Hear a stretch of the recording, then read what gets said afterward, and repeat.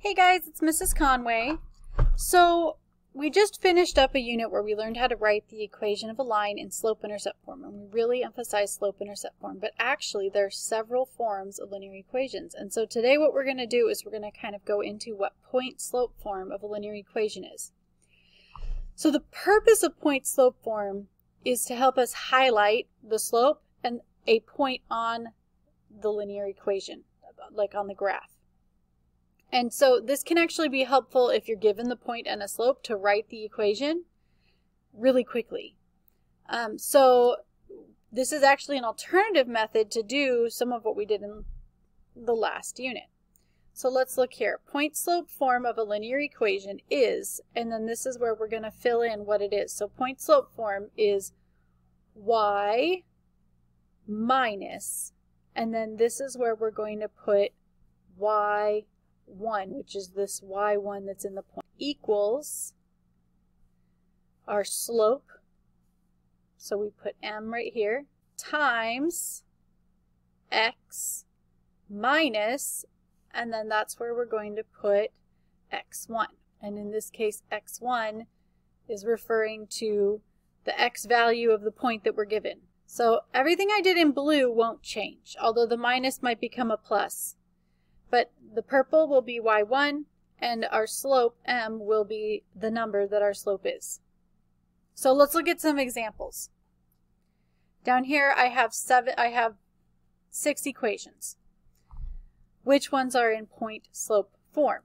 So let's determine whether the equation is point-slope form. Here we've got y minus 5 equals a number, which would be our slope, times x plus 2. So this is in point-slope form. How about this one? X and y are on the same side of the equal sign. Not in point-slope form. Same thing here. X starts with 2x. That's point-slope form is always going to start with y and then plus or minus a number. So this is a no. Here, that's in slope-intercept form. You should know that one. So it's not in point-slope form, because the only time point-slope and slope-intercept are the same is for like y equals x. Okay, so here we have y plus 5. That's still in point-slope form because this would just mean that our y value was negative 5, so 2 negatives made a positive. And then here we've got y minus 4, and then the thing that might trip you up on this one is there's just a negative here, but that just means that m is negative 1. So this is still in point-slope form. So hopefully you can kind of see what point-slope form is going to look like. It's going to look like y plus or minus a number equals the slope, parentheses, x plus or minus a number. So let's do a couple. It says identify the slope. Oh, sorry. We're going to look at these equations and find the point and the slope from the equation. So here we've got y plus 3. That means that y is going to be negative 3 because it's always the opposite of what it says here.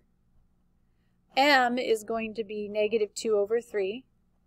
And then x is going to be negative 3 because it says plus 3. So it's going to be the point, negative 3, and our slope is negative 2/3.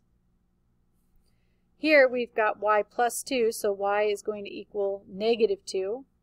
Our slope is going to be negative 5, and x should equal now positive 1 because it says minus 1. So if it says minus here, then x is positive.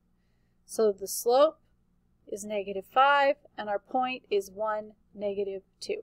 All right, so hopefully you're starting to see where these numbers are coming from. And I don't know if you noticed, but we haven't had to do an awful lot of actual arithmetic yet. So the only other thing we're going to do in this lesson is I'm just going to have you practice putting points and slopes into point-slope form. So remember, point-slope form is y subtract y1 equals m times x subtract x1. So when we go to fill these in, we just might want to note this is x1 and y1, and our slope is m. So now we're just going to come down here and we're going to put it in. We've got y subtract 1 equals 1/2 from our slope times x subtract 3. And that's all there is to it. I'm done. I've written the equation in point-slope form. I didn't have to actually do any math. If you're having trouble following here, let me highlight some things for you. So you can see that this -1 comes from this one right here. This 1/2 comes from our slope of 1/2. And this 3 is from x1 being 3. Okay, last one. Maybe try this one on your own before you check the answer. So hit pause really quick. Try number 11. Okay, now let's see if you got it right. x1, y1, m. So it's going to be y. Subtract -1. So I'm just going to put +1 because there's no point in putting minus a negative. Equals 6/5 times x subtract -5 is the same thing as plus. And that is it. So now you have a Delta Math assignment to do. It's going to kind of walk you through some of this again, make sure you really understood it, and then you'll do some practice problems. And that's all we're going to do for this lesson. So good luck.